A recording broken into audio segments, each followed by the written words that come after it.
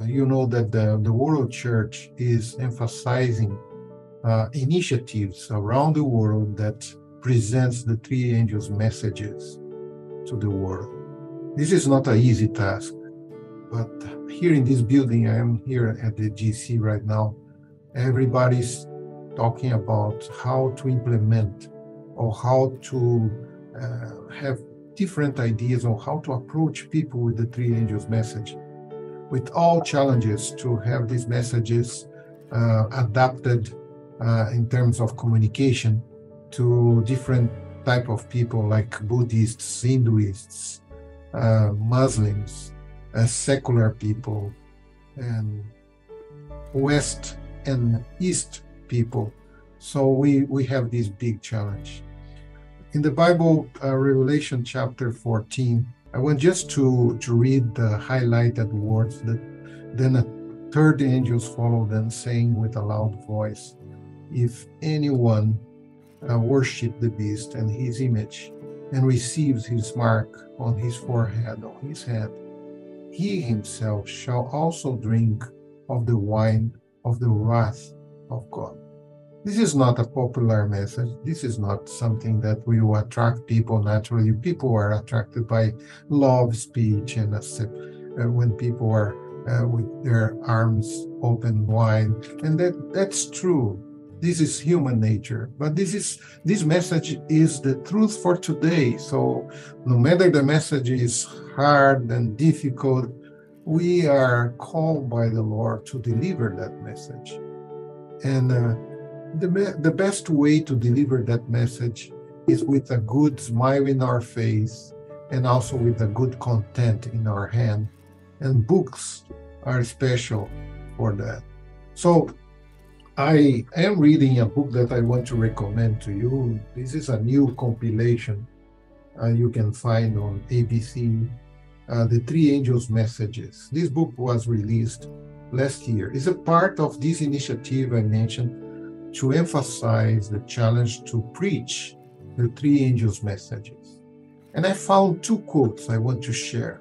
The first one is that this is not an out of date.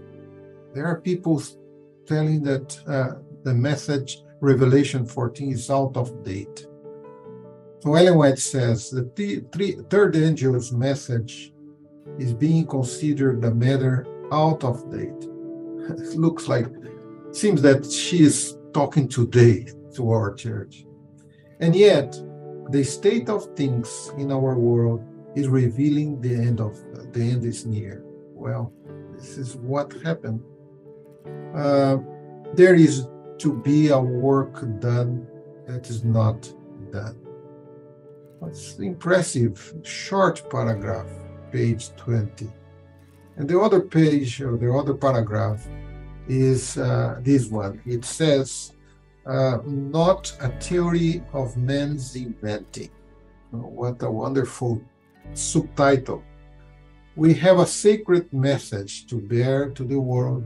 The third angel's message is not a theory of man's inventing, a speculation of the imagination, but it is the solemn truth of God for these last days.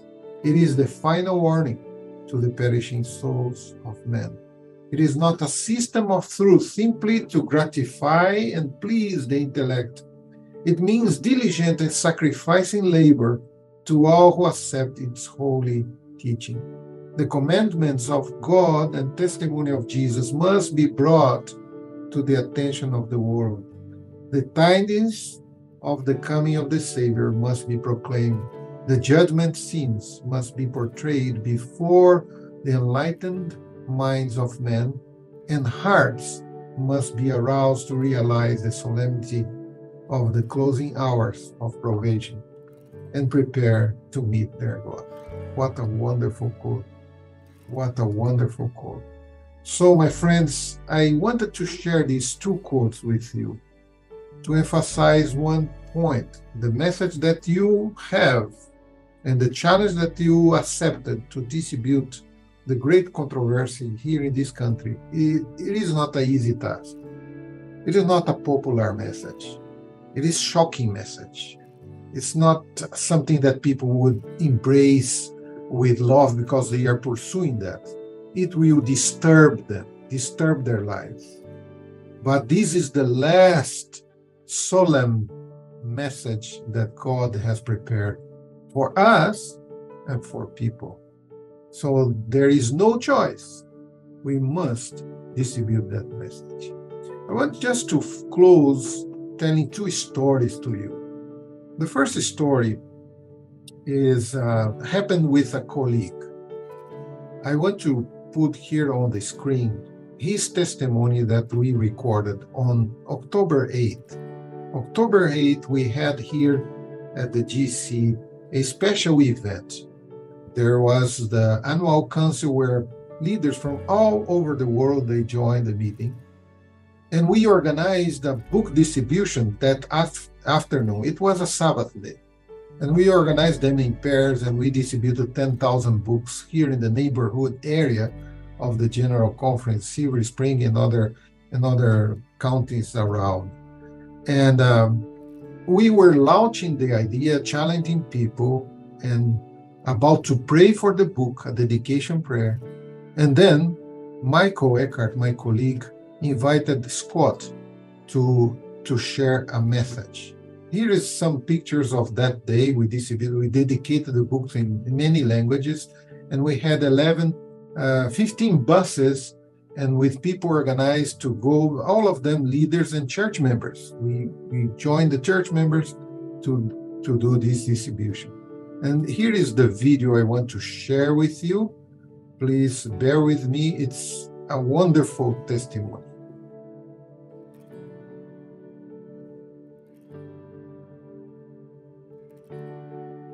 Thank you, Pastor Almir, for this powerful presentation showing the importance of the book, The Great Controversy.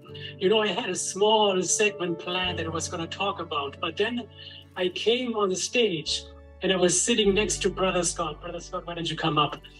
And I said, Brother Scott, you know, we never met. What's your name? Oh, my name is Scott from Planned Giving. And I said, I'm Michael from Publishing Ministries.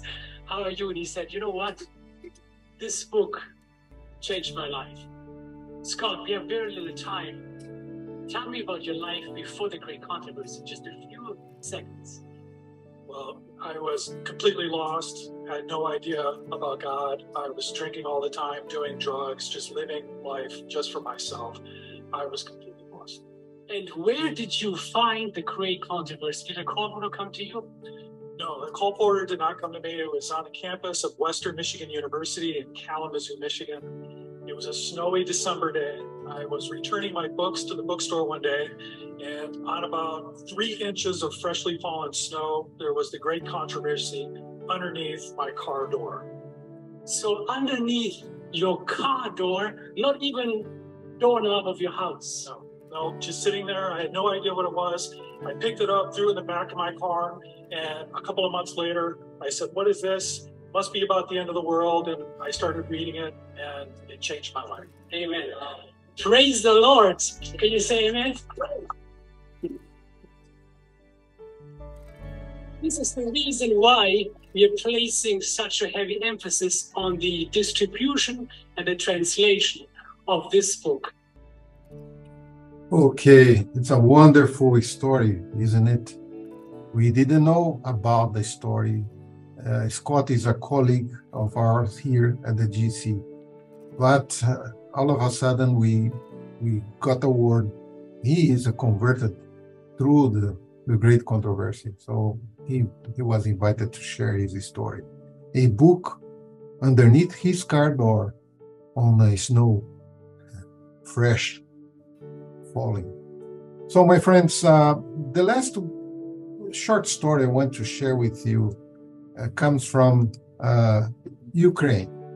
You might recognize this lady. She is the first lady of the country, Ma'am Olena Zelenska. And she visited a family, an Adventist family, that shelter orphans. And they have more than 10 kids in their homes. And Zelenska decided to go there and pay a tribute to that family, because she is involved in social activities, and she visited the family, Paskevich family. And the family entertained her for a few hours, and they delivered 2 books to her, Desire of Ages and The Great Controversy. So you can now say that The Great Controversy is placed in the home of Olena and President Zelensky. So they have the word in their hands, and we pray that the Lord somehow will bring them to the attention of this message. So thank you for bearing with me with these stories and Bible text and Spirit of Prophecy text. I just wanted to infuse motivation in every one of you. You have before you 2 big initiatives in Texas and Michigan. And I pray that the Lord will bless you and bless all that will join the distribution. Bless Streams of Light organization and leadership. So may the Lord be with all of you. This is my desire and my prayer today. Amen.